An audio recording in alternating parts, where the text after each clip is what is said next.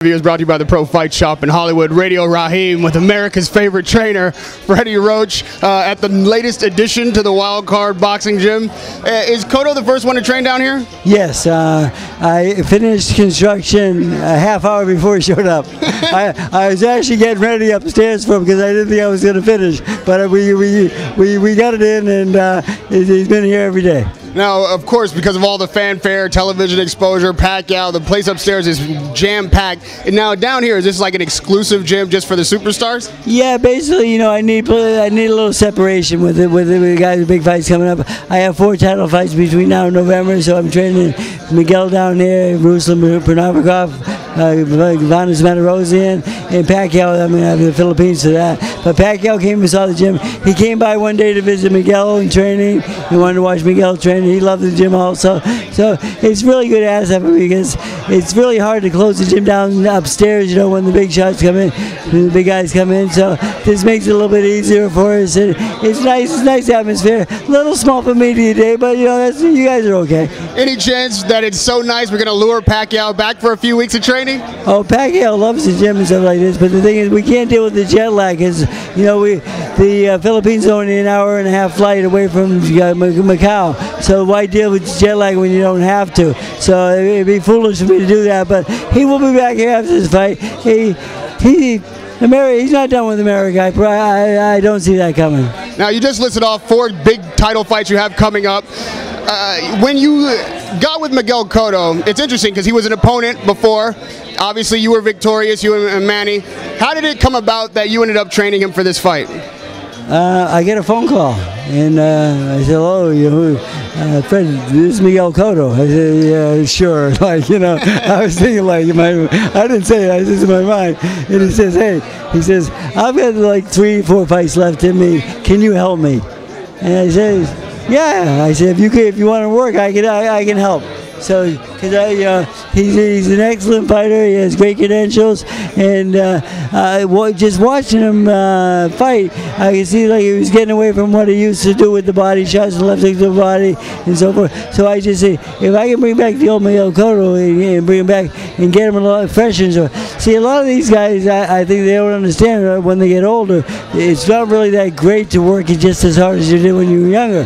Sometimes you got to back off a little bit, you know. So instead of running 6 days a week, he runs 3 days a week. Now the other 3 days, though, we do cardio machines and so forth, and we don't have the wear and tear of the the hills and the pounding of the cement and those hard runs. You know, there's a fine line there, you know, between being overtrained or undertrained, especially because he's only 32, but I'm not. Age in boxing is not really a number. It's how many fights you've been in, and he's been in a lot of tough fights and so forth. So I didn't think that he needed that grind, you know. So we put him on a better diet. We put him on a better schedule. He's only 2 pounds overweight yet last night after training, and this is as close as he's ever been. And you know, his activity level is getting better and better. I got guys punching. We did 800 punches on the midst, 8 rounds, 800 punches in the midst last week, and then on sparring day we're up to 400 in sparring. And I just I told him, okay, now I want the sparring sessions to get a little higher.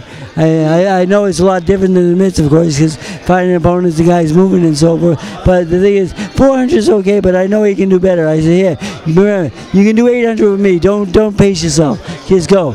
Now, see, that and having that kind of experience and knowledge about where fighters are in their career is absolutely priceless.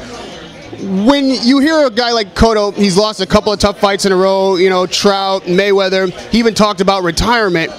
What do you need to do for him mentally to let him know that there's still not just 4 fights ahead of him, but 4 good fights, maybe better fights than he's seen in the past? You know, what I've done for him so far, just by the road work and the conditioning and the diet and just changing everything, and being in the West Coast for the first time ever, training on the West Coast.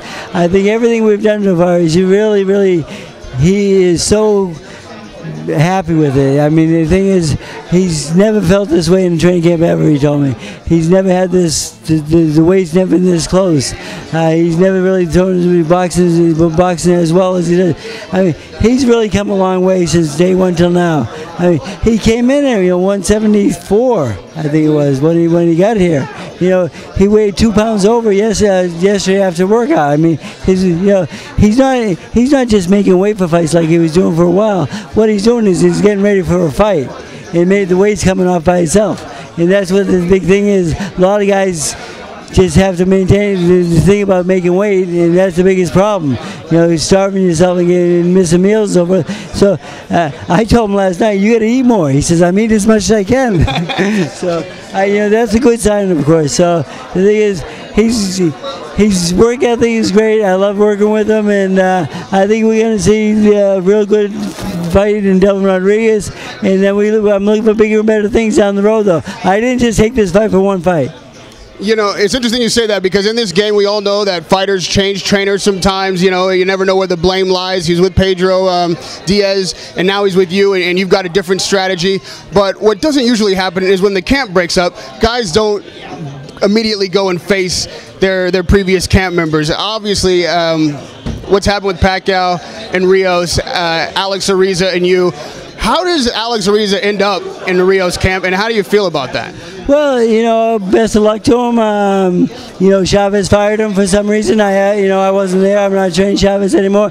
But you know, Manny Pacquiao, I wanted Manny to go back to the old ways, to stretching himself and just getting ready. Let's go back to the old days, because you know, I didn't think that Manny really needed a strength and conditioning coach, because they really didn't do nothing with him anyway. I mean, Manny's his own machine. Manny would tell everybody, I'm going to run the hills today. You know, he has his own schedule. So, and then why Chavez fired him, I have no idea. But you know, but the thing is, I think strength and conditioning coaches sometimes they're overrated. And thing is, I felt that there was no need for it, and so I had talked with Manny, and Manny agreed with me, and that was it.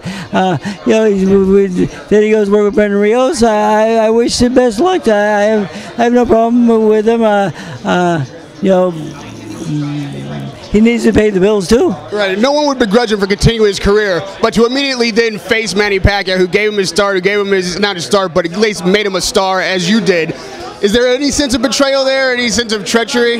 Well, you know, the thing is, all you gotta do is ask my fighters. Is my heart still in it? Just ask Miguel, Manny, Ruslan, ask them, and they'll give you the right answer. You know? And the thing is, all this stuff on Facebook, these guys, they spend their whole day like they must have no lives at all, because all I hear about is what they say about me on that Twitter and stuff like this, you know. But I don't read Twitter, so I don't really care. Now, there was a report that went out that disturbed everybody for a few days, that Manny had injured himself playing basketball. Well, that's always a possibility in basketball. That's why we have a rule. He can't play 4 weeks before the fight. But we're more than 4 weeks out right now, so he didn't break the rule. But you know, the thing is that is the danger of playing basketball. But he loves the sport, and I'm happy to see him get back at it, because he gave that up for a while, and I thought that was one of the things he shouldn't have gave up, because I like the sprint, the running, and so forth, and he loves the game. So this thing won't affect the fight in any way? You don't think it'll affect the training camp? The injury will be healed by then? From what I'm told, it's just very, very minor injury, and he'll be fine by the time I get there. Sparring starts, and we go back. Then basketball stops, and we go to work.